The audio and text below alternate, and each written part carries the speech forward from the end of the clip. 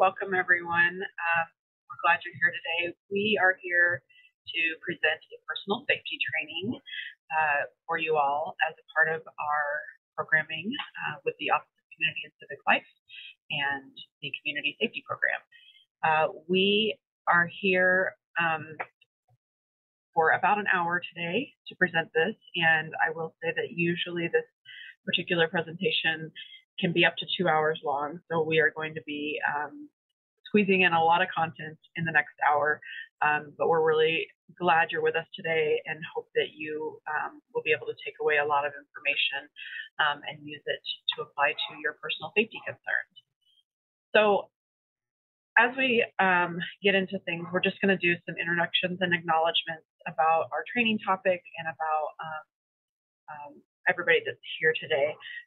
Again, I am Sarah Berkmeyer. I am a Community Safety Coordinator with the Office of Community and Civic Life, which is a bureau of the City of Portland government. And I'm here today with Jenny Paulin, who is also a Community Safety Coordinator with the Office of Community and Civic Life. And we are here to provide a presentation about personal safety. We have two facilitators that are managing this training. One will be speaking, and one will be managing the PowerPoint and other tools that we have, along with Wing, who's in the background there managing a lot of things as well. We acknowledge that sometimes online learning is still a new process for folks, and we're committed to respecting everyone's learning abilities and believe, we're all doing our best here today. And we acknowledge too that this particular topic it can be difficult for some people because you all have different experiences around safety and self-defense. Some of this may be review for you, but we also encourage you to learn with an open mind for new options and applications of these skills in ways that are most effective for your current situation. Usually this can be presented in person, and it's a very interactive training when presented in person. And so if you have the opportunity in the future, once we get back to in-person trainings and work, we encourage you to participate in this training again, if you're interested. To get the most out of this training that you can, we encourage you to interact as much as possible, via the chat or in other ways. Ask questions, and we are happy to answer those questions as much as we can. We also acknowledge that in this training, as with any safety-related topic, there's potential to activate trauma in participants. So we're asking you to share personal experiences sometimes, or think about personal experiences that you've had, and considering your safety plans related to those experiences. And those experiences may have been traumatic. We want you to feel safe and take care of your needs. Please get support if anything comes up for you in the way that's most helpful for you. We also have a demographic survey that we would love to have folks fill out. If you have the time, we can put that in the chat. It is a short survey just about who you are and where you're coming from. It helps us to know who's participating in our training and who's not. We may be posting a few additional links in the chat as we go along. So with that, I will just say a little bit more about myself, and then I'll let Jenny say a little bit about herself. Again, my name is Sarah. I've been doing this work with the Community Safety Program for about 4.5 years. I have previous experience doing work in domestic violence advocacy and in community health education. And I'm really excited to be presenting this information to the community. It's a very requested training because of the issues of safety that do exist right now in our city. So I'll let Jenny quickly introduce herself as well. Good morning. Thank you for joining us for this workshop.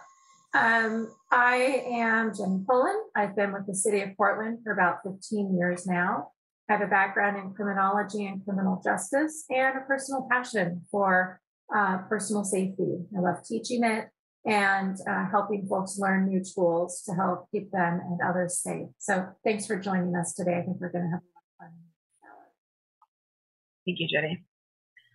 All right, I just want to quickly introduce our community safety program and the strengths program, which is where this personal safety training has been developed from. So community safety provides holistic safety education for the public, and we provide training. We provide security assessments based on the principles of crime prevention through environmental design for properties around the city.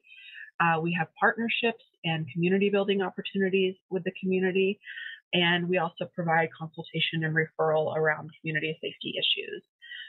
We partnered up with the Strength program approximately 2.5 years ago to create personal safety training for folks around the city. The Strength program is Women's Strength, Girls Strength, and Boys Strength. It's a program within the Portland Police Bureau that provides free holistic self-defense classes around the city of Portland for women and girls, and free violence prevention classes for boys.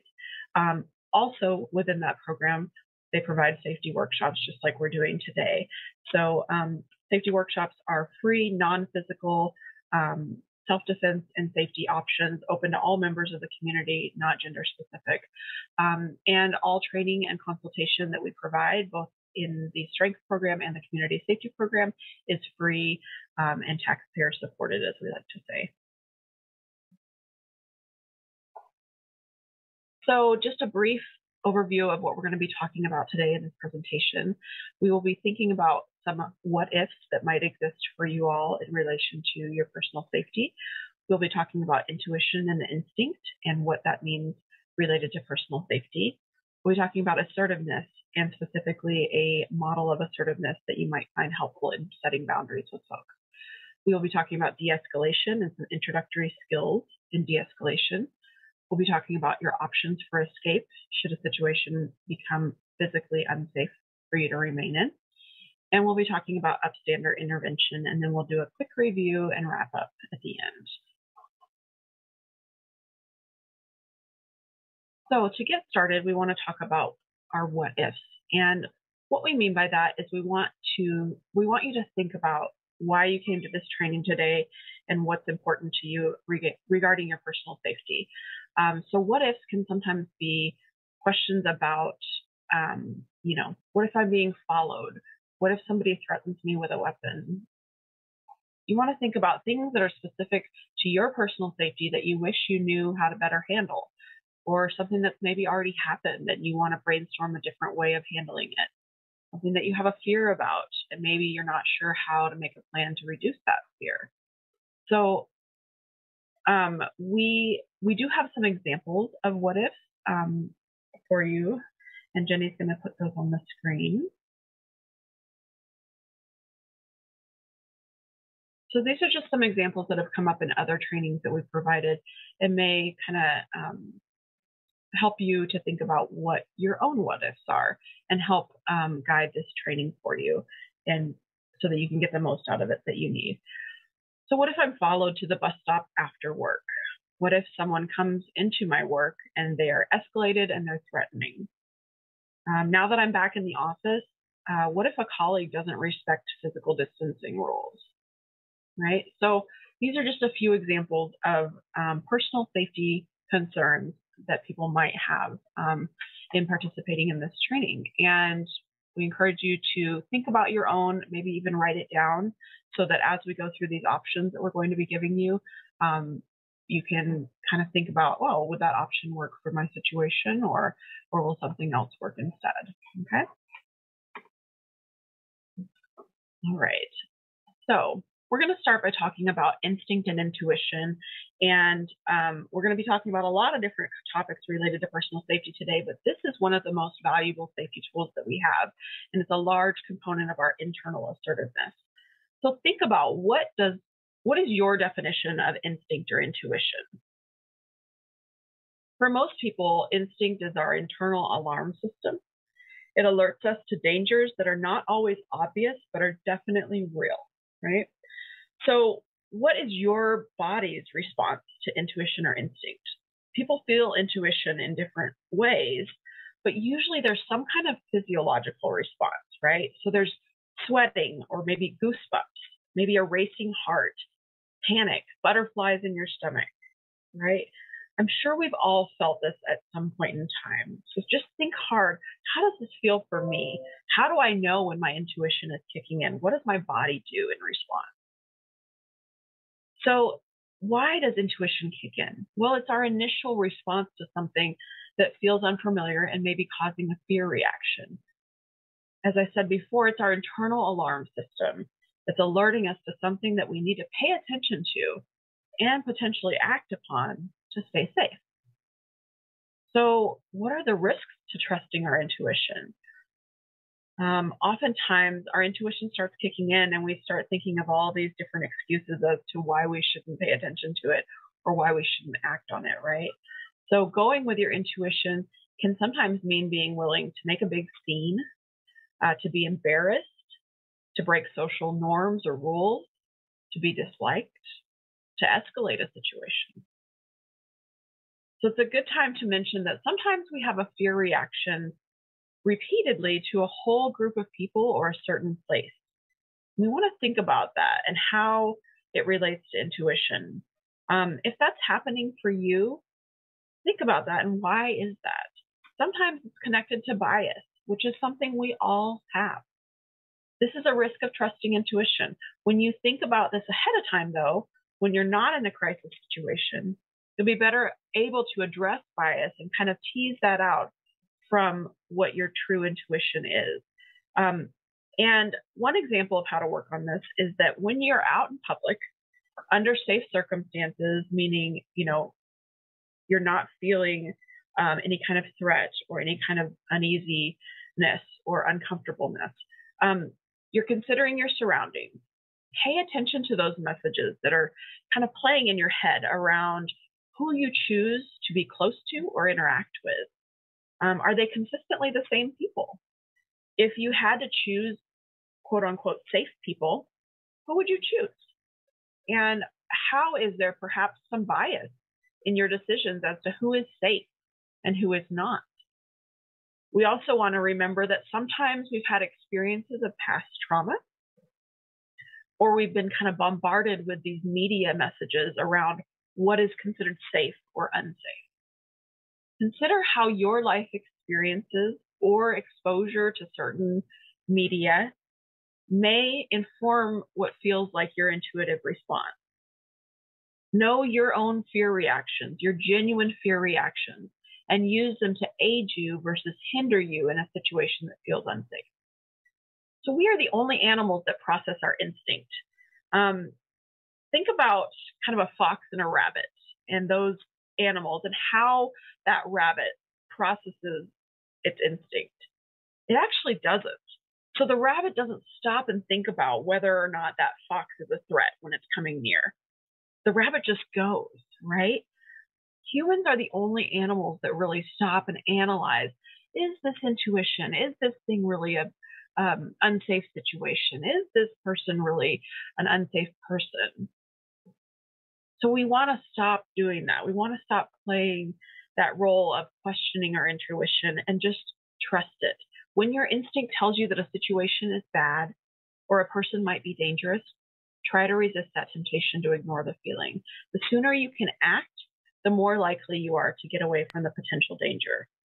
Acting on your intuition, regardless of the criticism, the embarrassment, or the inconvenience that may result, can help prevent assault and keep us safer. All right.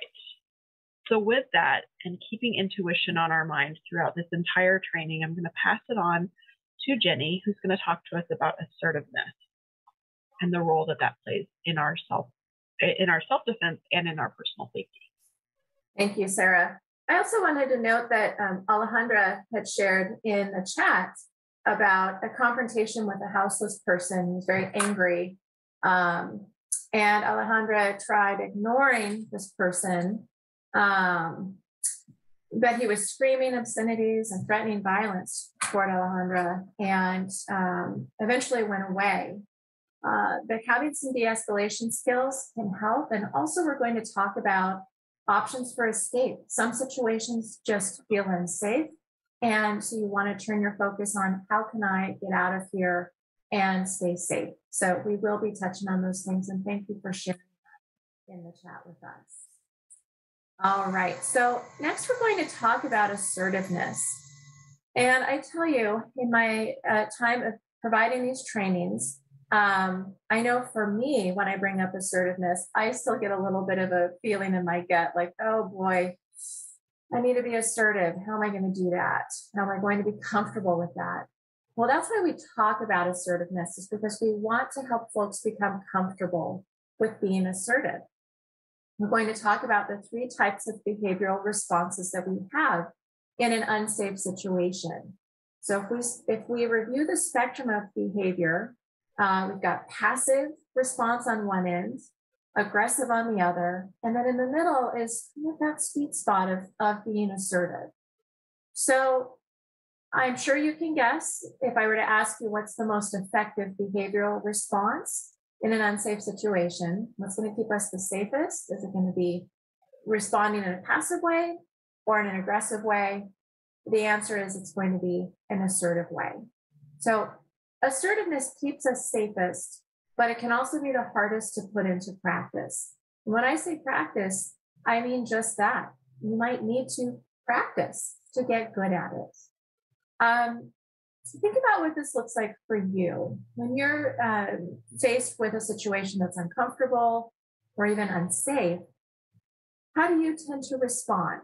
I'm not going to put you on the spot, but just think about that for yourself. And think about what these different responses look like. Physically, what do they look like? If someone is responding in a passive way, you can tell physically they're likely avoiding or not paying attention, maybe looking down and not making eye contact, maybe really engrossed in a book or a smartphone.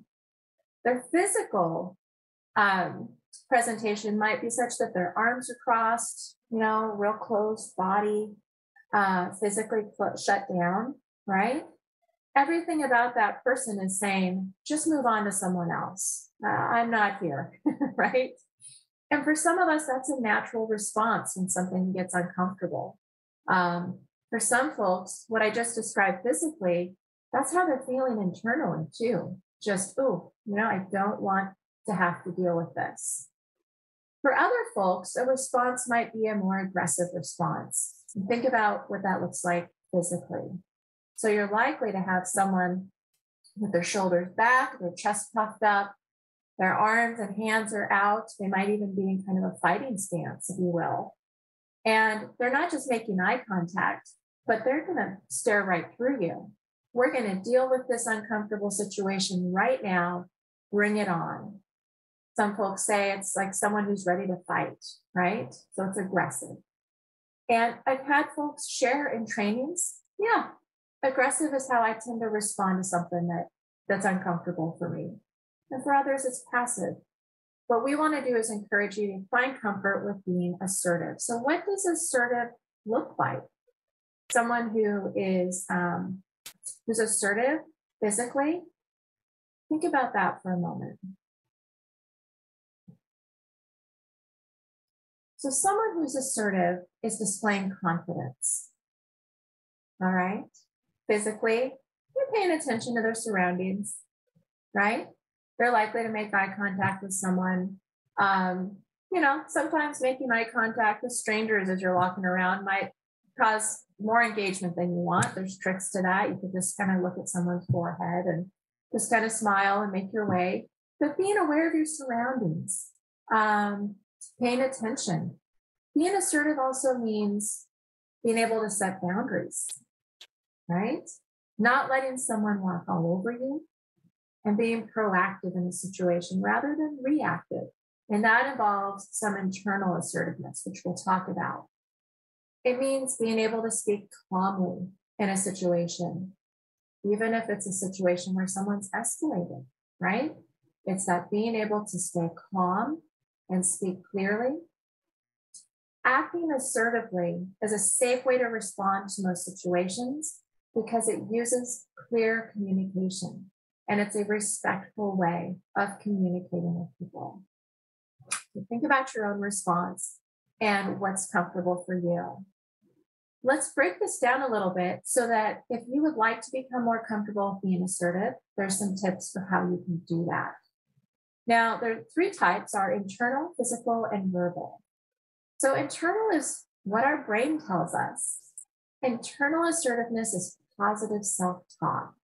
Now think about the things you say to yourself day in and day out. that dialogue going on internally? Are you being kind to yourself? Can you tell yourself, I am strong. I can get through this. I will survive this. That's internal assertiveness. It's believing that we are worth taking care of, worth protecting. It's also remembering boundaries and that it's okay to enforce and maintain boundaries. It's healthy. Sometimes it's repeating those boundaries internally. You know, I have this boundary with this person. I really want to stick with it. It's important to me. It can also mean making a safety plan, right? Safety planning. That could be noting where your exits are. You know, if I needed to get out of this space, how would I do that? How could I stay safe? And it's also the ability to calm yourself, that internal piece of saying, we've got this. I'm going to be okay. I can handle this. All right. Physical. So physical is what our body says. Did you know that 80% of language is body language? So when you saw me on Zoom, you had a pretty good sense of the language I was going to speak before I even opened my mouth, right? My body language says so much. And so you want to be aware of that. Consider your posture, eye contact, face and hand positions. You know, these can all send different messages. So you want to be aware of that. And then last is verbal. What is coming out of your mouth? You know, using your voice to set boundaries, to maintain boundaries. Be aware of your tone and volume of your voice. And ask yourself, are you comfortable using I feel statements when you're talking with people? And then there's also some tools that you can use. And one is called the 3-step model. And we're going to teach you that today in this workshop. But the biggest takeaway here is that if you are internally assertive, the other things will fall into place. It's super important what you're saying to yourself internally, how you're treating yourself, and how you're building up that internal assertiveness. All right. So let's go ahead and talk about the 3-step model of assertiveness. And this is a wonderful tool that I'm going to introduce, and it's a type of verbal assertiveness. There's many ways to be assertive, so please note that this model is used for lower level boundary setting scenarios where physical violence is not a risk, and the people involved may need to continue to be in a relationship with each other. So you might use this 3-step model with a colleague, someone in your family, a neighbor, someone you're going to see again. It can also be adapted to many different situations. Usually we teach this model in person in a workshop and we have folks get in pairs and practice, but obviously we can't do that through Zoom. So just listen, take it in, and then if you have an opportunity after this, practice it with someone. The more you practice, the more natural it comes and the more comfortable you become with being assertive. So the 3-step model of assertiveness is just that. It's name it, so name the behavior, frame it, so set a boundary around that. And the third one is change it, enforce that boundary, okay? So I'm going to give the example of a colleague who really likes to give hugs, and we'll say that it's Sarah here, and we'll say that I'm really not comfortable with that, okay? So if I were to use the 3-step model with Sarah, we're at work, and she comes up to give me a big old hug. So here's how I might use this 3-step model. I might say, hey, Sarah, I see that you're a really huggy person. I think that's really great about you. But hugging makes me uncomfortable. Do you think we could do an elbow bump instead? Okay, so I named the behavior. You like to give hugs. I framed it. It makes me uncomfortable. And I changed it. In this case, I came up with another option. How about we do an elbow bump? Now, I could have said, you like to give hugs. It makes me uncomfortable. Please stop doing it. Okay? But this is someone I work with, and I want to continue to have a great relationship with Sarah. But I would like that behavior to stop. So there's another point that I want to make with the 3-step model, and that is I didn't criticize Sarah as a person. I really just criticized the behavior. I didn't say, hey, Sarah, you're a real creep who isn't paying attention to people. You're just giving people these hugs and you don't care. I didn't criticize her. I was very clear. You like to give hugs, makes me uncomfortable. Let's try something else. All right. So don't leave a step out. If you don't frame it, chances are the behavior might continue. But if you tell them why it makes you uncomfortable, it's more likely to sink in and change that behavior. And always follow your intuition. There might be times when the 3-step model is just not going to work. It could maybe escalate things. Follow your intuition on that and make that choice. Sometimes maybe just moving away from a situation is a better way to handle that. So follow your gut and practice this 3-step model. All right. I am seeing some notes in the chat here. Anything? Looks like we have some folks sharing, tend to be more passive, challenge to be assertive. I'll just share with you that I first took a women's strength self-defense class. Gosh, it's probably been 15 years ago now or more. And I was not comfortable being assertive, very passive. And it has taken practice. But practice helps. It really does. It really helps. So thank you for sharing, folks, in the chat. I really appreciate that. And we're going to move to the next section, which is de-escalation. And so Sarah's going to be sharing with you. So Sarah, I will go ahead and share my screen until we get to the slide that we'll need you to share, okay? Oh, good. Thank you.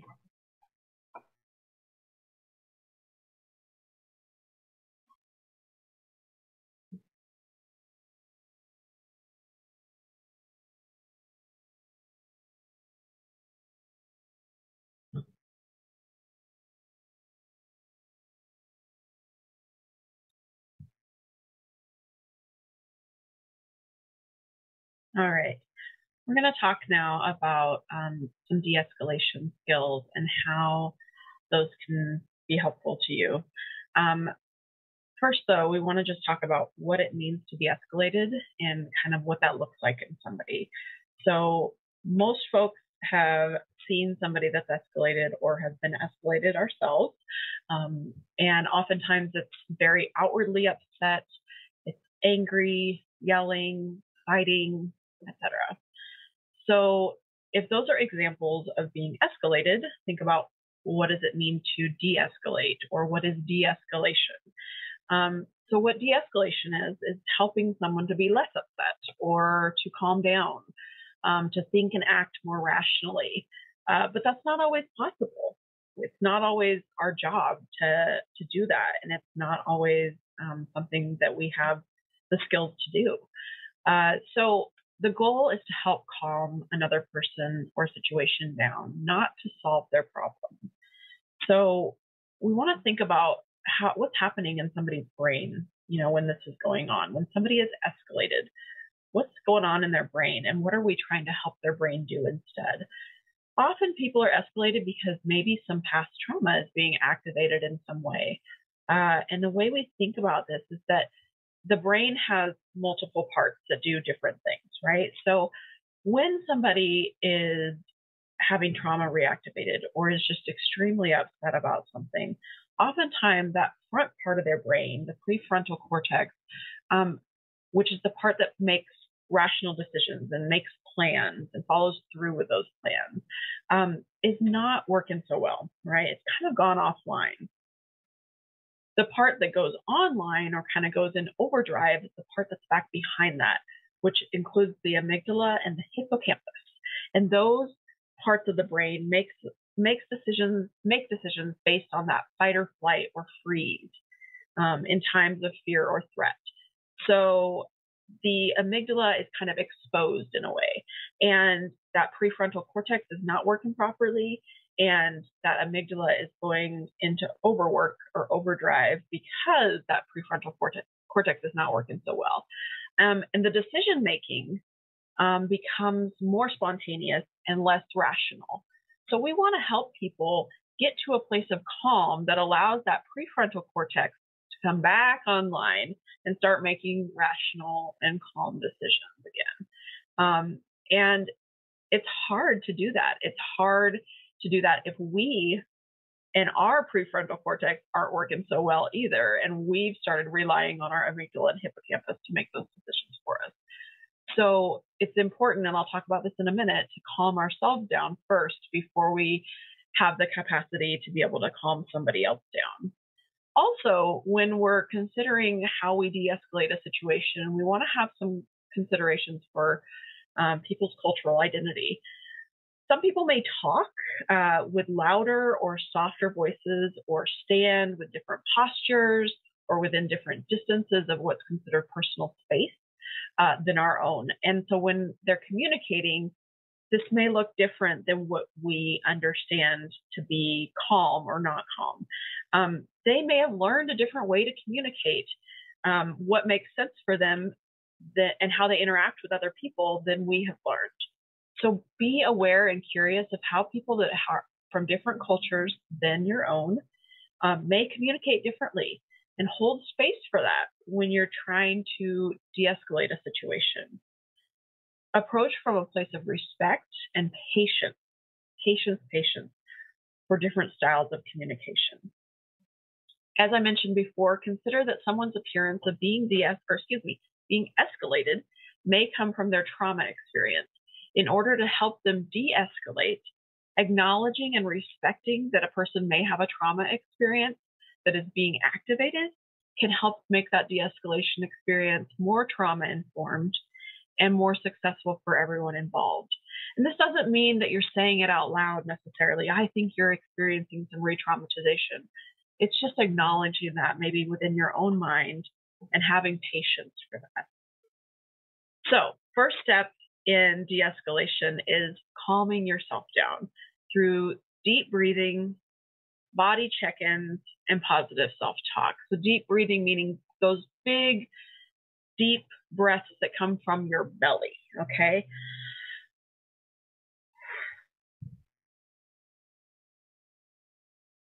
Hugely helpful. We do not do it enough, right? Checking in with your body. Are you tense? Are you clasping your fists? Are you gritting your teeth? Is this bringing up some trauma for you? How can you address that? And using that positive self-talk that Jenny alluded to. I'm going to be okay. I am safe. I have help. I can get through this. I want to help this person. Okay. So we're going to look at a video now that's just a short video about de-escalation skills, and it's going to go through a lot of the de-escalation skills that we could talk to you about, but it's in a more fun and interactive video. So I'm going to share my screen, and hopefully this video will work, and you'll be able to hear and see it just fine. So here we go.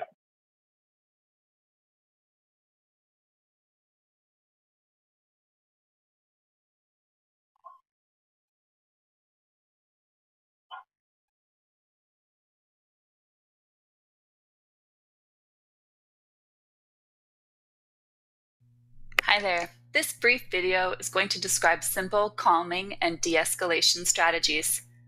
When people are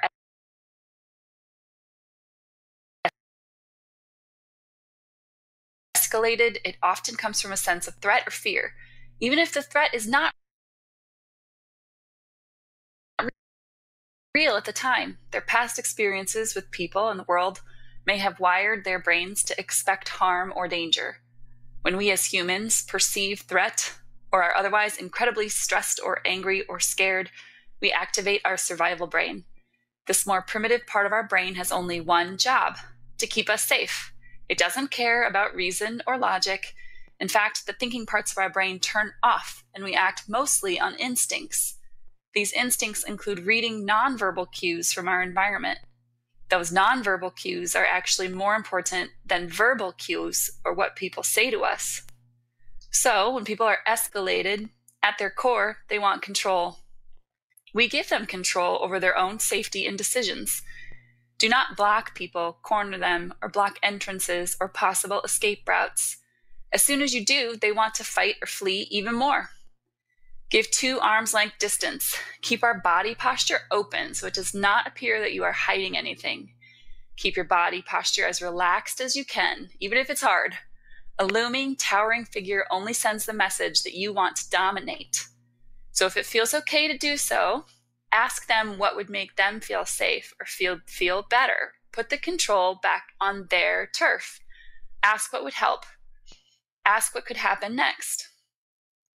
One of the most famous practices and sayings for de-escalation is low and slow, from Teresa Bolick.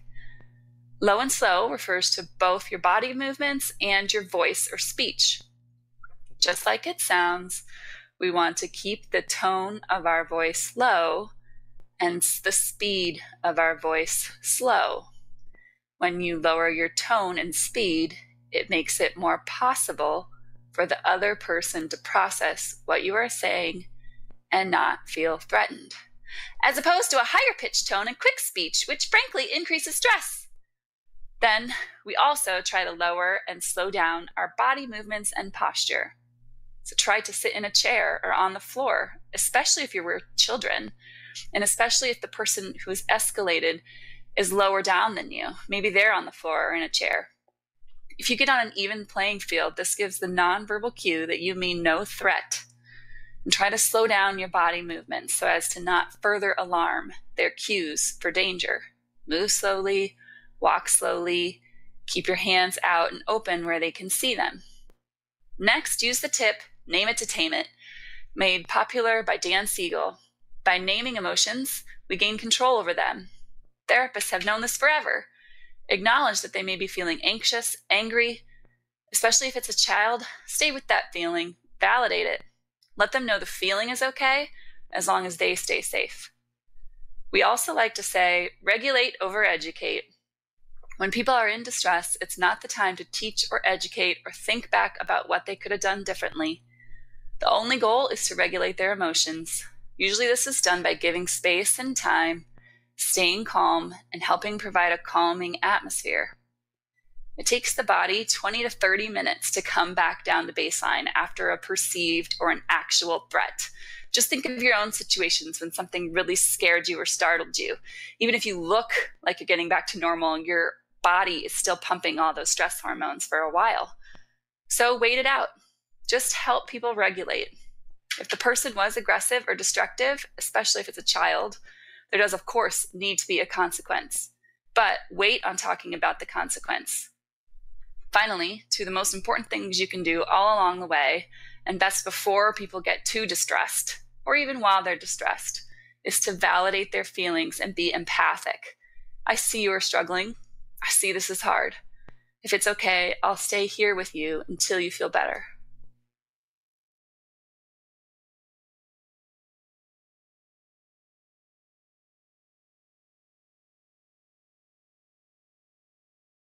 I'm going to have Jenny go ahead and share her screen again, and we'll just follow up on a few of those things that we heard about in the video. So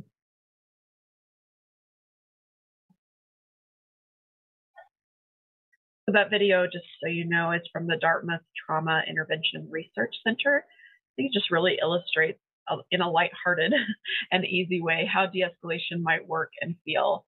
I'm going to just go over a few of the main concepts mentioned in the video, and we can, as we continue with de-escalation skills. So the video alluded to that once you found an initial place of calm for yourself, you can begin to think about different forms of assertiveness and how to utilize them to help calm the other person down. We almost often start with internal assertiveness. So internal assertiveness refers to those things that we can do internally to both bring our own calm to a situation and help the escalated person begin to calm down. One simple tool to consider is letting the other person just vent and potentially diffuse themselves through that process. Of course, this can also involve positive self-talk and breathing on your own to keep your own calm. Once we've established that internal assertiveness, we can move towards being physically assertive. So physically assertive means using confident, calm, sincere, and alert facial expressions and posture, as they mentioned in the video, We want to keep our facial expressions as neutral as possible, and we can use a little trick to do that. So if you take the tip of your tongue and put it on the roof of your mouth, it makes it hard to laugh. It makes it hard to make an angry face. It's also difficult to talk. So the tip of your tongue on the roof of your mouth, it helps you keep that focus on the person who has escalated and helps your face stay neutral. Keep your body movement slow and position yourself for safety, keeping yourself close to exits, behind physical barriers if necessary. We also want to recognize that verbal assertiveness is a big part of doing de-escalation. So if it feels safe to engage the person in a verbal way, we can do some redirecting of their attention or cause a distraction. Maybe we see something else going on in the distance and can point it out, or we need to take a phone call. Maybe we want to call for some help for the person. Anything that helps you take that focus off the thing that is making the person upset and can help break that cyclical nature of being escalated. You can also defer to a policy or another person in an effort to distract from the thing that is escalating the situation. If you need to lie in order to keep yourself safe or remove yourself from a situation, it's okay, it's absolutely acceptable.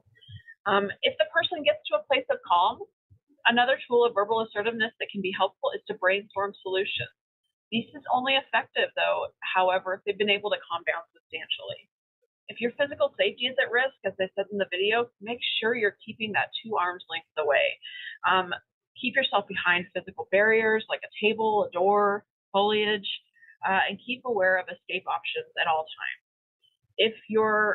You want to avoid escalating behaviors on your own part as well, such as condescending or insincere comments or remarks, body language, quick movement, laughter, and of course, just saying, just calm down, right?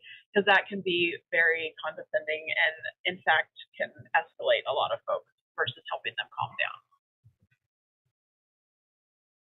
So when someone is altered, meaning they're under the influence of drugs or alcohol or other substances, and they're in a mental health crisis of some kind, we may have to alter our tools for de-escalation. It's important to gain distance immediately when you notice that somebody is altered. So you create more than 2 arms lengths away from the escalated individual. Maintain your awareness of what your intuition is telling you about the situation and if it's safe to attempt to de-escalate or not. Remember that negotiating might not work.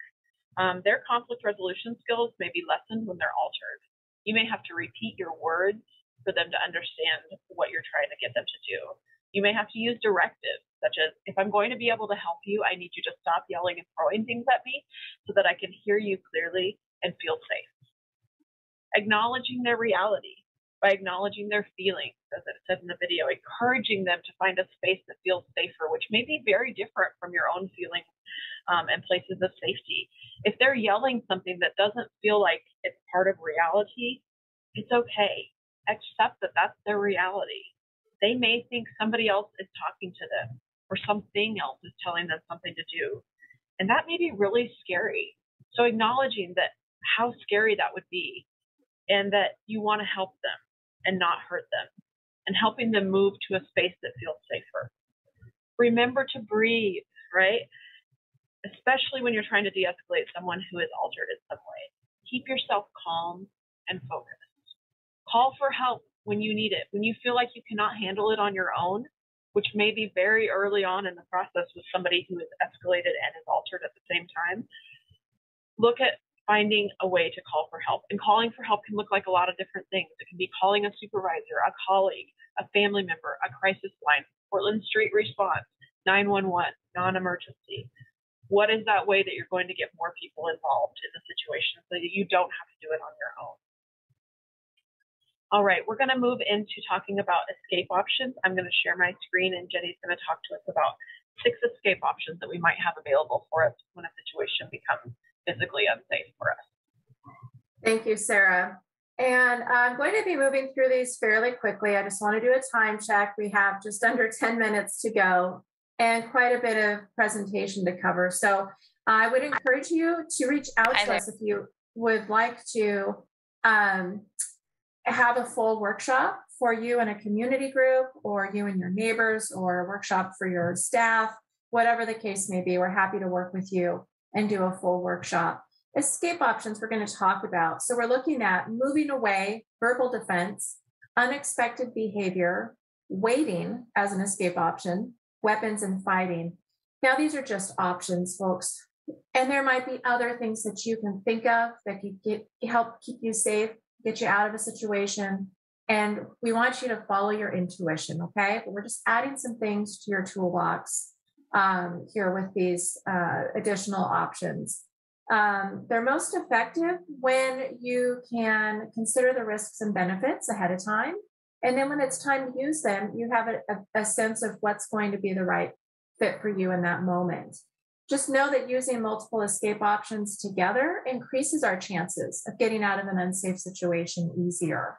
And these are presented in no particular order other than weapons and fighting. We talk about those last, as we consider those a last resort. They put us at higher risk of physical and emotional harm. Moving away is an option that's most intuitive for folks. You're doing this already and you're not even thinking about it. It's creating space between ourselves and danger, or ourselves and something that's uncomfortable, right? It could be running, speed walking, hiding, jumping, crawling, just backing up a couple feet. If you think about the benefits, yeah, it's easy, it's intuitive. It's something we do without really thinking about it, but there can be some risks. What if you don't have a place to move away to, right? What if you're kind of stuck? What if there's mobility challenges? So moving it away is just may not be an option. Or you don't have a safer space to move into. Also know that moving away combined with other escape options such as waiting or verbal defense could be very effective. And so let's move on to the next consideration, which is verbal defense for an escape option. This is using our voice to help us escape from an unsafe situation. Many times, this is using our voice to yell, to make statements or commands to tell an attacker that they're making us feel unsafe and to stop their behavior. Oftentimes we think of verbal defense as yelling things such as no and back off. I'm calling 911. Stop following me. And that's very powerful, that human voice. But verbal defense can also include things like negotiating and using verbal assertiveness to help us escape. It can help slow down an attacker. It can also help draw attention and get help from others. But just remember this, if you're going to use verbal defense to ask for help from others, passersby, be specific and clear about what you need and who you need it from. So rather than yelling, call 911, how about this? Hey, you in the red jacket, call 911. This person is touching me. So it's very specific, right? Sometimes people say, what if I just yell fire? Well, do people run to a fire or run away from a fire? Also, if you want people to call 911 for you to help you, you want them to report what's actually happening. They're going to call and say there's a fire, when really you might need a different type of help. So be specific, be clear.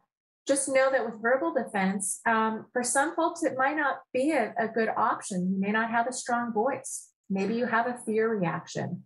That means that when you go to yell for help, nothing happens, nothing comes out.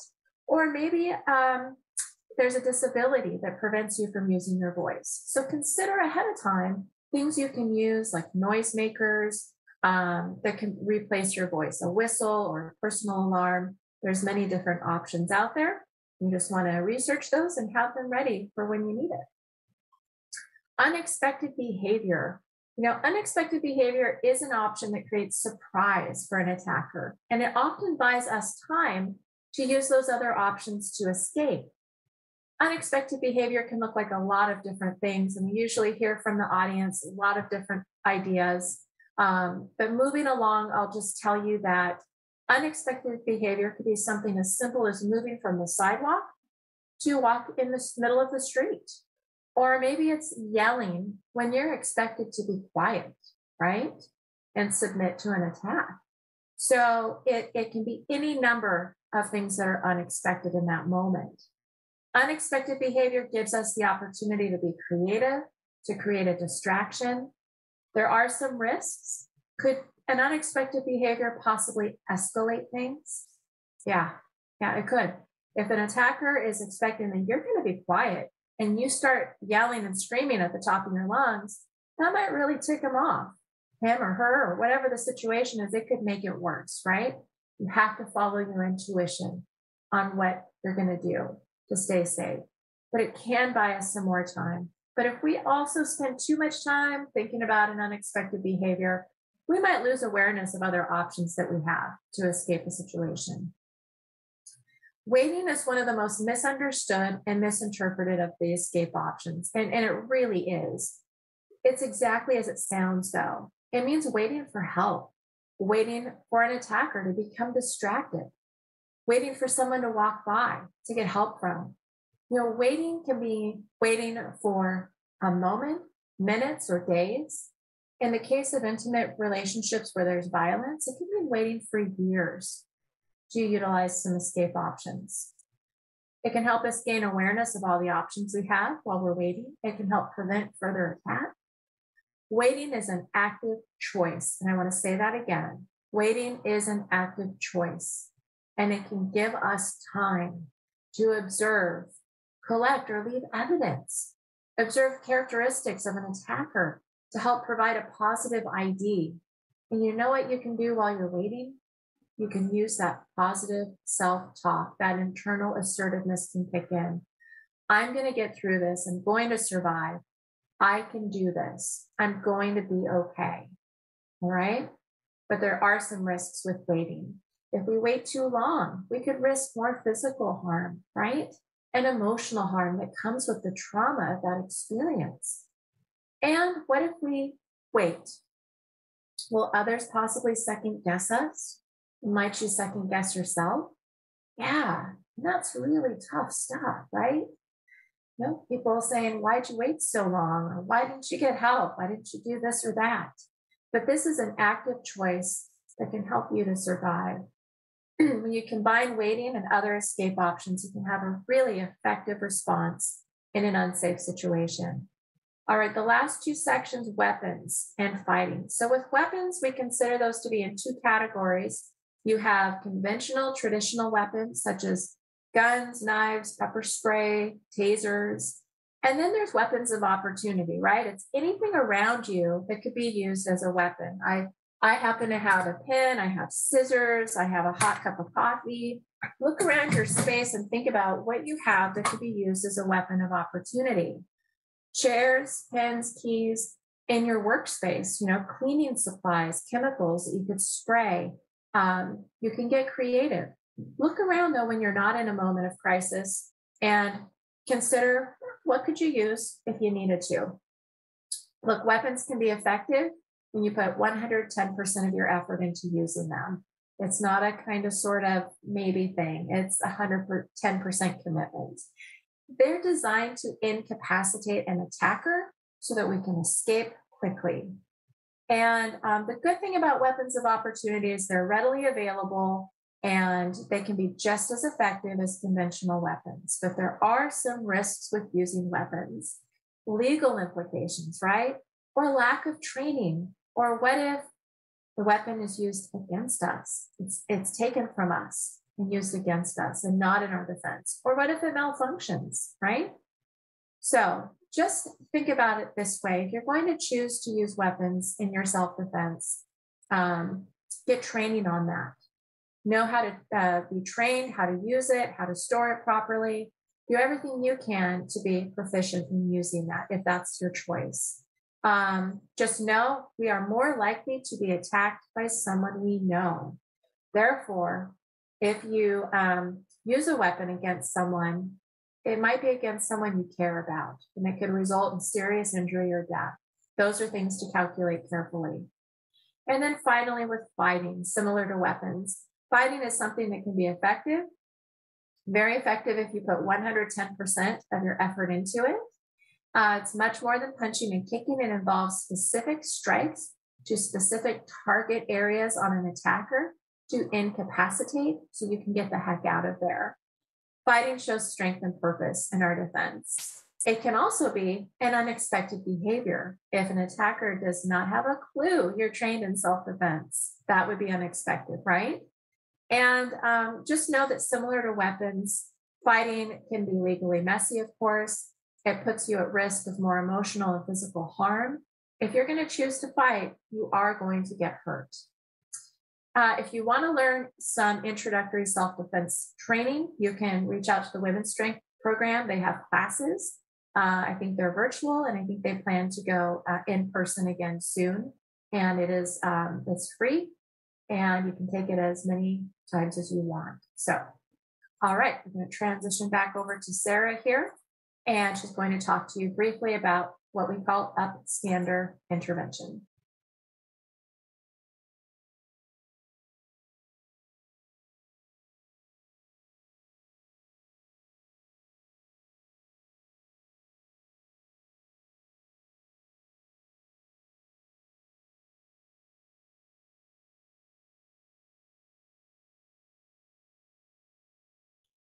All right.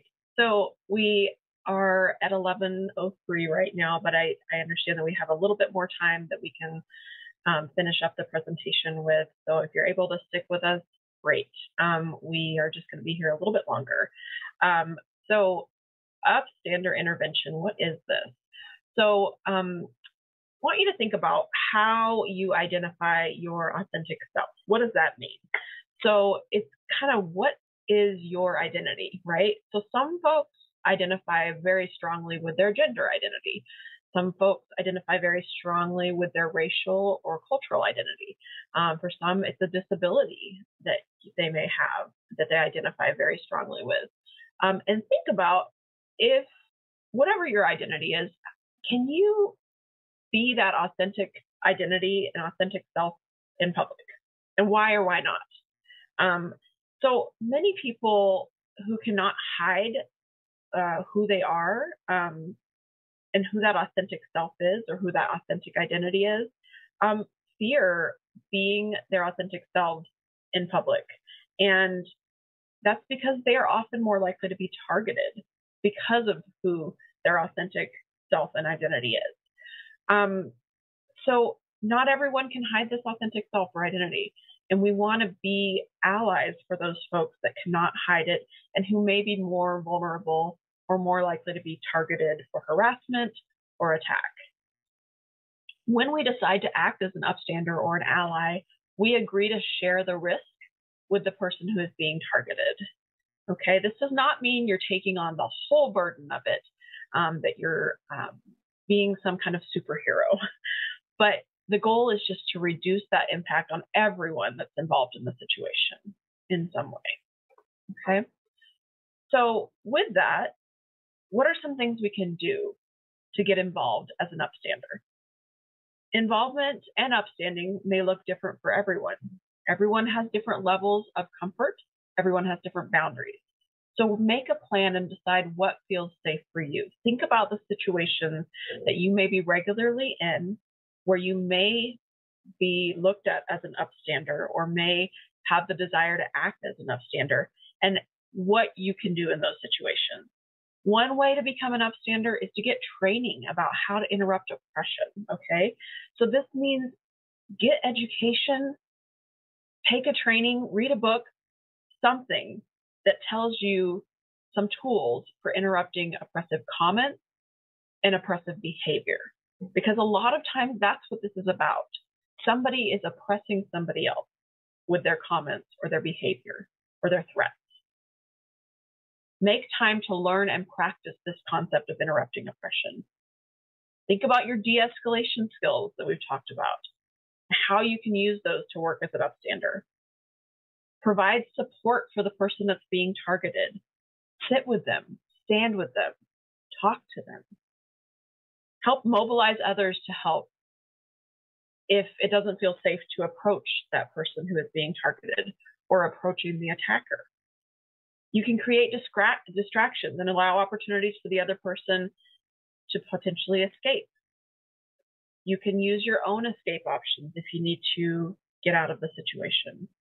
Make sure that if you choose to act as an upstander, you seek aftercare in the form of emotional or physical support for you and for others involved if you're able to.